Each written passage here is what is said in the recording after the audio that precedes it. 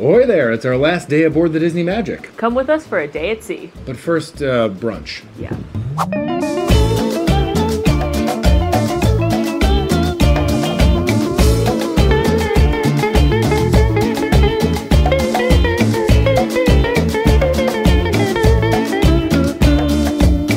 Hey there, Mam Fam. It is our last day aboard the Disney Magic. The weather's not the best, but we're going to make the most of it and have a great time. We've got Palo Brunch. We're going to go to the brand new Encanto celebration, do the sail away party, see the characters in their silver outfits one more time. But first, we got to go. The chicken parm is calling my name. Yeah. One thing about Palo, you never leave hungry. If you do, you've done it wrong. True. That was an incredible brunch. I consider myself to be somewhat of a brunch connoisseur, and I would say Palo Brunch is my favorite brunch of all time. I think you'd be crazy if it wasn't. It's so delicious. The service is always impeccable. Shout out to Gennaro. He was our server last night. He was waiting for us again this morning. And much like the other servers on a Disney cruise, he already knew that we preferred sparkling water. He knew about Alan's allergy. He knew we loved coffee. Like, he already knows everything. He was a genuine treasure. Superb. Just a treasure of a human being. He even brought us a special latte that he made because he knew we liked coffee so much. He surprised us and made us a tableside beautiful latte. So thank you to him. If you are on a Disney cruise and you have Gennaro, he's the best. Absolutely. And I think it is a testament to listening to the cast members, listening to your servers, taking their suggestions. They know their locations in and out, and their suggestions are gold.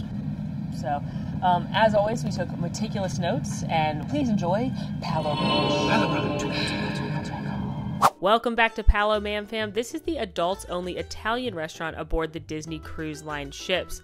It has a beautiful view overlooking the ocean on the Magic. Well, just imagine it be beautiful. It was a little rainy this day.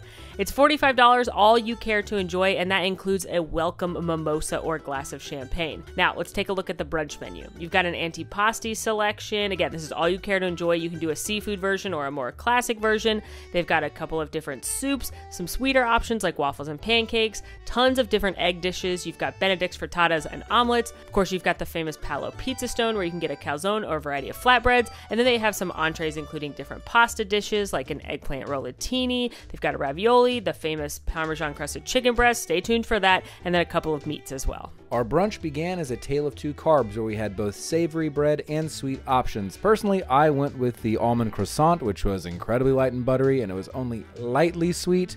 And I'm not going to lie, I did dig into the full bread service later. For my sweet choice, I went with our server's recommendation, which was a lemon curd with some fresh berries and a light, flaky pastry crust. It was divine, but I'm more of a savory girl, so I also jumped right into the savory bread basket, which features one of my favorite breads ever. It's a caramelized onion and gorgonzola focaccia dipped in that Italian olive oil. It is incredible. It is buttery, it is garlicky, it is cheesy. I love it.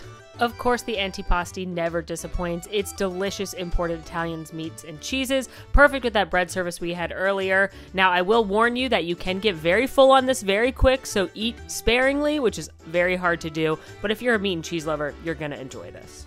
Up next were the egg dishes, and I started with the eggs Florentine, which are poached eggs on a toasted muffin with spinach and Mornay sauce, and this was incredibly balanced. You had the spinach, which was earthy, and the Mornay sauce, which added a little bit of richness on top, and a bite from some of the cheese within the sauce as well. The egg cooked perfectly, lightly runny throughout. I can understand why this is Molly's favorite. It was great. Nay, incredible. And for something we hadn't tried at Palo before, I ordered the zucchini frittata. This is very simple. It's basically just egg and zucchini. But Gennaro, our wonderful server, said it was very classic Italian to take whatever was left over in the kitchen and make frittata. In fact, he said his mother used to make it with macaroni that was left over from the night before, and I will be trying this. It's got a slightly gooey egg, it's seasoned just right, simple deliciousness. If you're looking for a light egg dish, this is a good option. And by the time our pizza arrived, the weather had turned nice, the sun was out, and we were ready to dig in. We got a half and half pizza, half margarita, half secret menu grape and gorgonzola, and that's the one that I tasted. And let me just tell you, this combination has no business being this good. The gorgonzola is sharp, a little funky, but that's offset by the grape's natural sweetness and the gastrique, which has some sourness to it as well. This flavor combination is out of this world. I hope that this makes it back on the main menu soon. But for now, it's on the secret menu, and now you're in on the secret. Ooh, secret times. As far as the margarita pizza goes, again, simple deliciousness, which is what this restaurant does well. I loved the fresh basil, the slight sweetness from the tomato sauce, the nutty cheese. Palo just crushes pizzas. The crust is always incredible, and you must get it no matter which meal you go for. Now, you can forget everything else we've said about Palo thus far as long as you remember to do one thing. Order the chicken parm. It is so fantastic. It is lightly fried, crusted Parmesan chicken. I don't know how they get it so perfect every time. It's moist, it's delicious, it's got a little bit of nuttiness from the Parmesan cheese. It's paired with this perfectly cooked, creamy risotto that still has that little bit of crunch on it, a little al dente. It is phenomenal, it is simple, it is delicious. I cannot recommend this enough. Go to Palo Brunch just to eat this chicken. And to round out our brunch, instead of a dessert, we went with the apple cinnamon Mickey waffle, and it was wonderful. Light and fluffy with a hint of that apple and cinnamon, along with the sweet syrup over top and whipped butter. This was a just bananas good waffle, and I have to say, incredibly filling. I wish we had ordered it a little bit earlier, but as it stands, it made a great dessert. Headed now into the D Lounge for the Encanto celebration. This is a brand new experience aboard the Disney Magic, and it, as the name would suggest, celebrates Encanto. So there's supposed to be characters and music and food and drinks.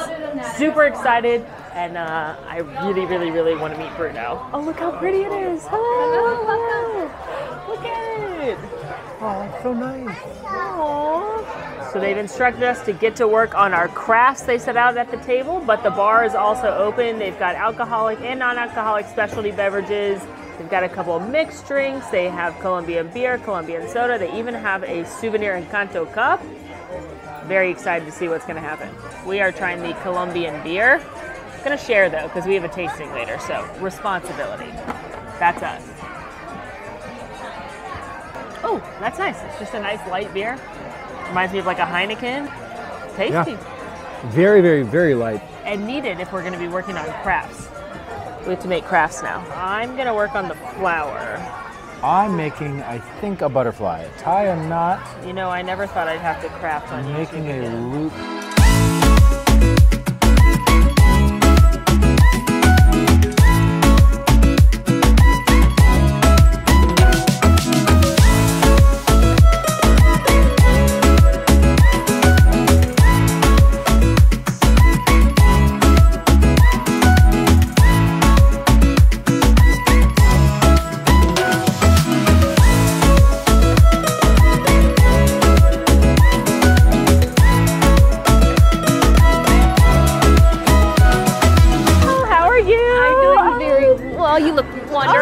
Beautiful rat ears that you have. Yes, thank you. They look like your skirt. Oh my gosh, it's so nice to meet you. I did not. I'm not that talented. Who made your skirt though? I did. You did? All by hand. You're so talented. Well, it took many weeks to do I bet. this, but we finally got there. You did it. That's amazing. They even have a prediction on the side. That's pretty awesome. Yeah. It says, magic awaits you. Ooh. Maybe that's your future. Maybe. Bruno would let me know, but When did you get them? a couple weeks ago. And Oh, maybe that was and the I'm on the prediction because magic you're on the in magic. your Okay, we need to take Wow. pictures. Okay, yeah, yeah. Here we go. Funny how things work. we met Bruno. That was really cool. And Mirabelle. Yeah, that's true. But I've never met Bruno before. I've met Mirabelle in Disneyland. But Bruno, when the camera's off, when you were walking over to get our picture, I asked him if he had a favorite rat, and he said his favorite rat is named Juan because he's number 1. Wow. I'm glad we can talk about Bruno now. That's so good. Yeah. The Encanto celebration is super cute. It's definitely family focused. It's definitely kid focused. Trivia and sing-alongs and little crafts. They do have some drinks and such, but of course the highlight is that Mirabelle and Bruno join in at the end, and you can meet them and get autographs and take pictures. I will say they were doing meet and greets some other times throughout the ship as well. So if you didn't want to do the whole hour-long Encanto experience, you could just meet Mirabelle and Bruno on the ship, but really, really fun. It was a good time. Listen, I just want to acknowledge how sneakily Mirabelle and Bruno made their way into the conga line towards the end there. They were just like stealthy, sly. They were very, very situation. It was great. And up next on our activity docket is the mojitos and caipirinha tasting. This cost $50 per person. It was the most expensive of our tasting and educational experiences, and I'm looking forward to it. I have had a mojito. I don't think I've ever had a caipirinha. They're very, very tasty. Or maybe I've had one and it wasn't good and I didn't like it. But I have faith that Osby will make delicious ones. I 100% agree.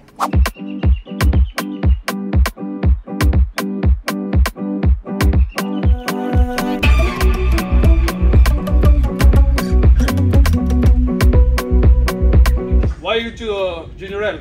It goes very well with the Jameson. They are the nice partners. So when it comes for the Jameson. Well, which of the bar we sell Dolby on board? Frozone treats. Huh? Frozone treats. She's right, so. I won this one too. But it's aged in the cognac cask barrel. That's the reason you have more of the big bite when it comes for the sipping with these. So now it's getting more and more popular. It was a Brazilian national drink, but now it's an international classic cocktail. If you're preparing any caipirinha, you have to be 2 ounces. Then it's going to be the granular sugar, 2 packs. Or if you're using a simple syrup, you can go with the ½ ounce of the simple syrup. The ½ ounce of the orange passion. Alright family, you ready? Yeah. Good job, you're a champion too. Thank you.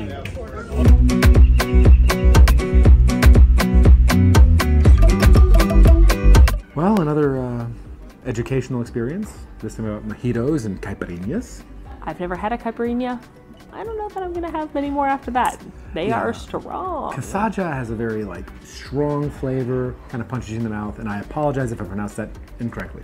What I do love about these tasting classes, though, I've said it before, is that the bartenders get a lot of freedom as to what they present. And Osvi, who we've had for all of our tasting classes aboard the Magic, loves to create things. And he did an Irish mojito, which was Jameson instead of rum, which I loved. And I will be making that at home. And by I will be, I mean I'm going to request that Alan does. I will be making that at home. But like we've said before in these other cruise line videos, the tasting classes are really fun if you are 21 and up, you like to drink alcohol, you like learning about new things. I love these classes because you can learn about how to make the different drinks, the history of the different drinks, some tips and tricks on how to bartend, and I just think they're a fun experience. And I really do think they're worth the cost as well. You don't get 4 full-size drinks, obviously, or you'd be on the floor walking out of there, but I think that the cost for the alcohol and the drinks that you do get, plus the education and the entertainment, I think it's worth it for me. So I suppose we take our winnings. Yeah, we won a lot. Some might say too much. I think everyone hated us. This is what we get for doing our job well. We always research the ships before we get on them, and Alan always makes a handy little guide, and then I make the shot list, and we've done all the research, and we know all the things about the ship so that we can share the information. And it just so happens that Osby, when he does the trivia to give away the drinks he's making on set, they're about the ship. And I can't help it that we know the answers, okay? And I can't help it that I'm really competitive. Speaking of competitive, let's go to trivia. Yeah. Trivia aboard the Disney Magic takes place at O'Gill's Pub, which is one of the adult bars in the after-hours section of the ship. All the Disney Cruise Line ships have trivia. Some of them are adults only, some of them are family, some of them are just for kids. All different themes. You can find these and all the other activities in your Disney Cruise Line app, which I highly recommend taking a look at when you first get on board. You can favorite things, and that way it shows up on your schedule for the day. Turns out we're better at bar trivia than we are at Disney Cult Classic trivia. I don't know what that says about us. It says we haven't seen that darn cat. Yeah. But the Hocus Pocus questions, nailed them. Oh yeah, we crushed those. Well, now we're gonna go grab some iconic chicken tenders, prep for the stage show, our dinner, and then the character palooza. But until then, we'll see you later. So we saw the show. Disney Dreams. That was a good show. That was definitely the best one. I love a montage show. You love a medley. I do love a medley, and I love it when we get Lion King and Cinderella and Little Mermaid and Aladdin and Peter Pan. And Anna and Elsa. Yeah, I wonder who they booted to put Anna and Elsa into the show. Because this is an old show. So somebody got kicked out. Listen, old show or not, the effects were incredible. They were very, very good. I think throughout the entire run of the shows, the effects have been really good. The cast was great, and to me, that's what Disney Cruise Line Entertainment is. It's like a bunch of characters, magical moments. It was wonderful. So definitely my favorite one that we saw on board. Absolutely. I fully agree with you. I mean, that's not to slight the other two shows at all. I just think this one hits right in the feels. So I cried. Spoiler alert. We are all so surprised. I know. This is brand new information. I never had them before. Never. Not a singular time. Now, it's time for dinner. Yes, it's our last dinner aboard the Disney Magic. We are eating at Lumiere's tonight, which is a French-inspired restaurant, of course named for Lumiere from Beauty and the Beast. Excited to see what that is like. And then it's on to the sail away goodbye party, which is always sad. Which is really sort of a character palooza. I hope we can finally meet Mickey in his cute silvery jacket. We'll make it happen. Well, now this is a unique find. Walking through the corridor to find somewhere quiet to record a little bit, and we found these Disney Cruise Line fun facts. And if there's one thing I love, it's a fun fact. For example, the ship can make 500,000 gallons of fresh water from seawater every day while cruising. The 20,000 gallons of paint it takes to cover our ship could paint 2,000 average American homes. There are 5,390 pillows on board. Now that's just wild. Over 8,000 cups of coffee are served on board, and only 1,000 of those were mine. The tonnage of our anchor compared with the weight of 3 elephants, it looks as if they're equal. Whoa. And last but certainly not least, this ship is approximately as tall as the Eiffel Tower. Wow. And much higher than Space Mountain. And much higher than the giant from Mickey and Giantland. Aw, I love that. That was cute.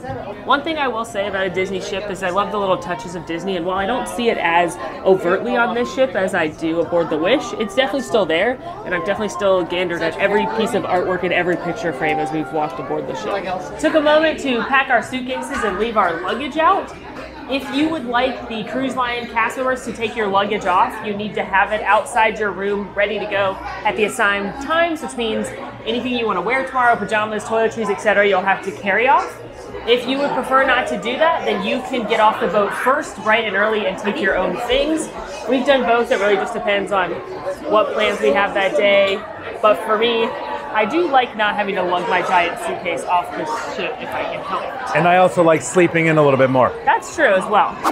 Finished a lovely final dinner aboard the Disney Magic. Got our bottle of wine. If you remember from the first Disney Magic video, we talked about the wine package, and we didn't drink all 4 of them, so we get to take one home. It was the one we enjoyed up at Palo, so now when we're sad that we're not on the cruise ship, we can drink it at home and cry thinking about how we're not at Palo. And now what we're going to do is we're going to go and watch our little sail away gathering party, our character palooza. But while we do that, we've taken extensive notes on our meal, and that's what you're going to see. Choose the notes. No.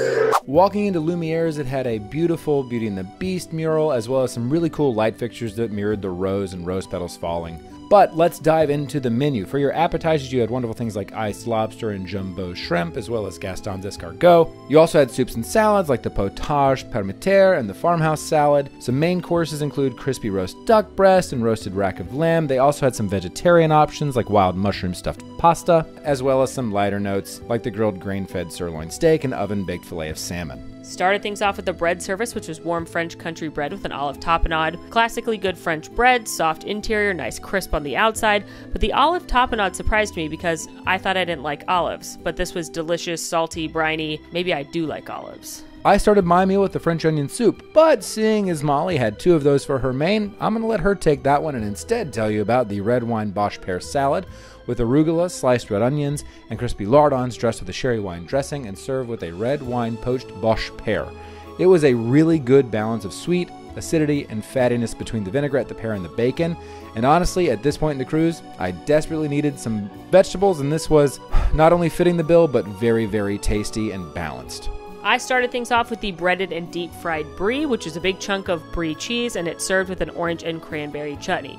This was certainly good. I am definitely a cheese lover, but I will say it was a little lackluster flavor-wise, especially compared to some of the cheesy dishes I had earlier on the ship at places like Palo.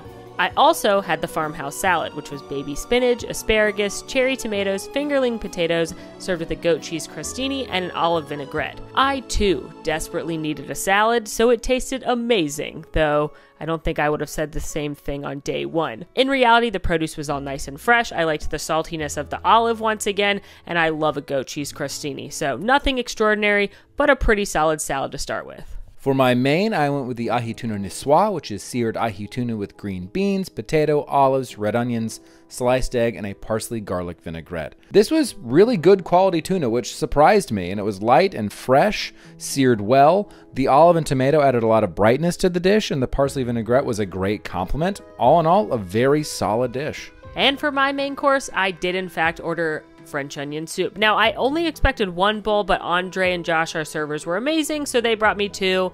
It was a very classic bowl of French onion soup. There was hearty broth, a bunch of cheese, and the Gruyere cheese crouton. Is this the best French onion soup I've ever had? No, but again, I was very, very full, didn't feel like consuming a full entree, and really this speaks to the excellence of the cast members who want to make sure you're happy and do things like bringing you 2 bowls of soup instead of 1. And now for dessert. The dessert menu had things like the Grand Marnier souffle and the apple tarte tatine, but I went with the Tahitian vanilla creme brulee. And this was just a standard creme brulee. Very fresh, with a good vanilla flavor and a nice brulee on top. Is it my favorite creme brulee I've ever had? No, but it was solid and a nice way to end the meal. And I opted for the strawberry shortcake sundae, which was vanilla ice cream topped with strawberries, whipped cream, and shortcake. This was perfectly fine. Who's going to be mad about an ice cream sundae? I liked the strawberries, though it did have a little bit more of that artificial flavor that I don't love. I enjoyed the pieces of shortcake, but mostly I feel about the sundae the way I feel about everything in this restaurant. Perfectly fine and unoffensive, but not a memorable meal. On your last night aboard a Disney cruise ship, they usually do a little sail away goodbye party where all the characters come back out and you get to say goodbye one last time. But what they don't usually advertise is that there is a character palooza where a bunch of the characters, usually Mickey and the gang, the princesses, maybe some other characters, come out and you can do one final round of meet and greets. They happen really, really fast, so I always recommend getting to this show early, hoping they do that here because I really want to see Mickey with his cute sparkly teal outfit. Hi, Mickey! I love your outfit. You look stunning.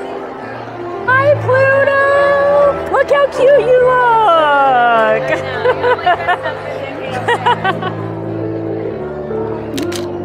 Donald! Look at your cute outfit. I love it. So fashionable.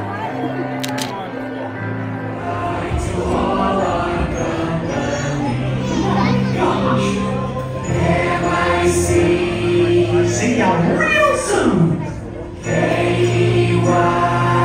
Why? Because we love you.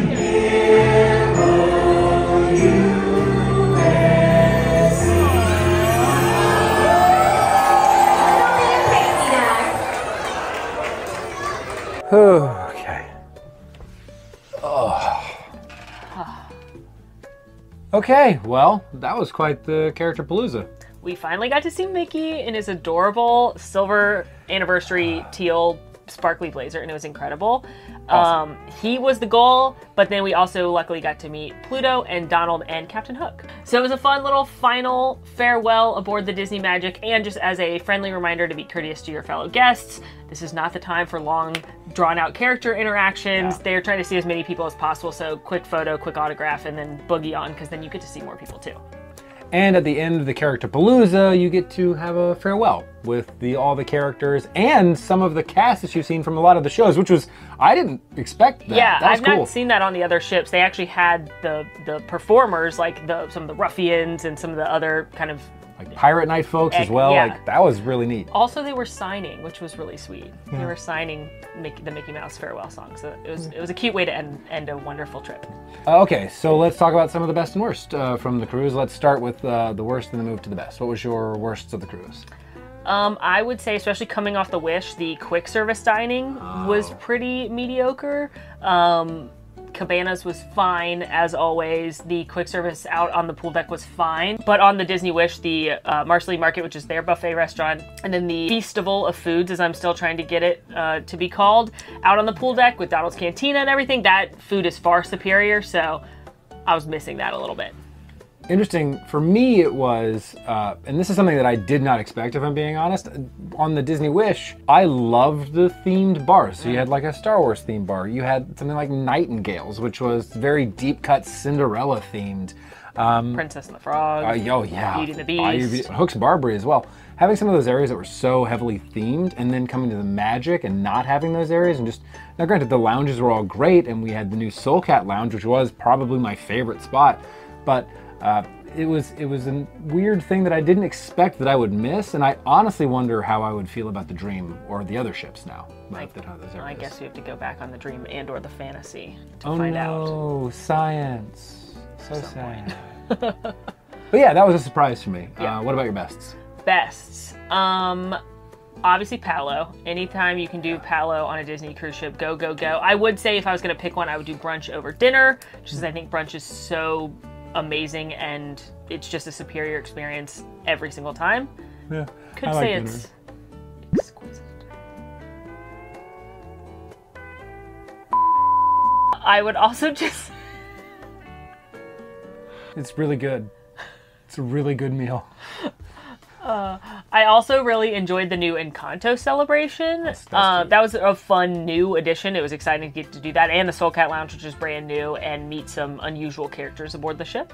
For me, another thing that I didn't expect, it's full of unexpected things for me, was using more of the adult spaces than I have before. Now, whenever we've gone on, say, the Dream or the Wish, for the Dream specifically, we were there with friends, so we didn't really use the spaces other than just to hang out.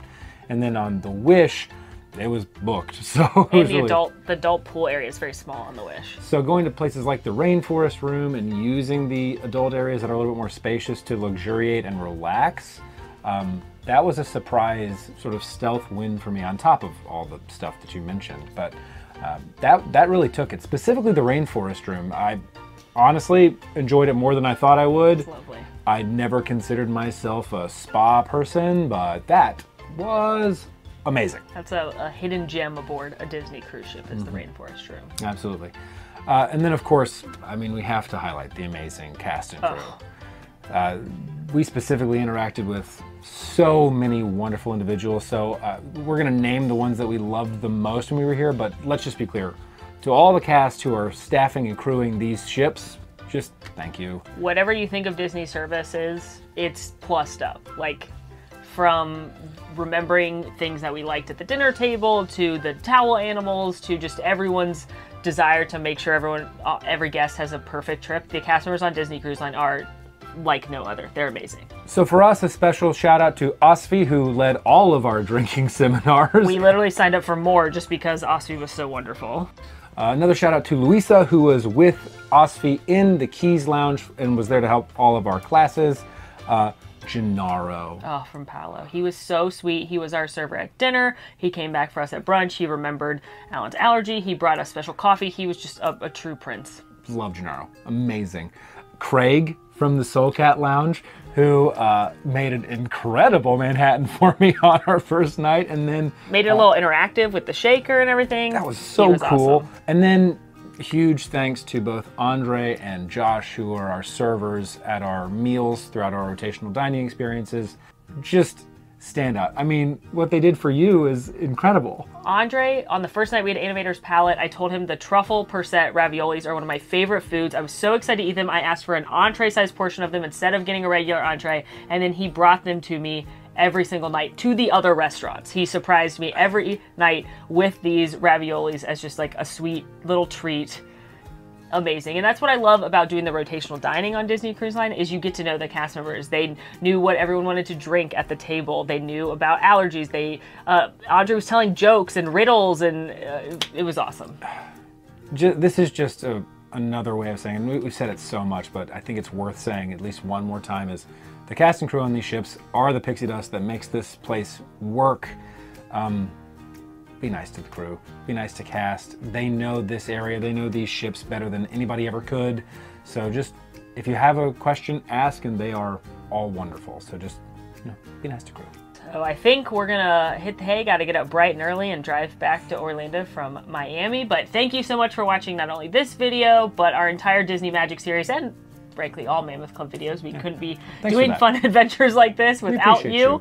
What else do you want to see? We've got more travel on the horizons, want to do more cruises, so if there's a particular ship or experience, like one of the themed cruises or even a non-Disney cruise, let us know what you want down in the comments. In the meantime, folks, be sure to like the video, subscribe if you're new, follow us on all of our socials. If you want to join in on the conversation, give us suggestions on things to do, where to travel next, join us on Discord. The links are all down below. And until next time, friends, I'm Molly. And I'm Alan. And it has been truly so magical. Good night. Night, everybody. I need a salad. I need so many green things. Salad. Just like vegetables. Just water and salad. Just like, give me asparagus. My body would like that. Just only asparagus. Mm-hmm.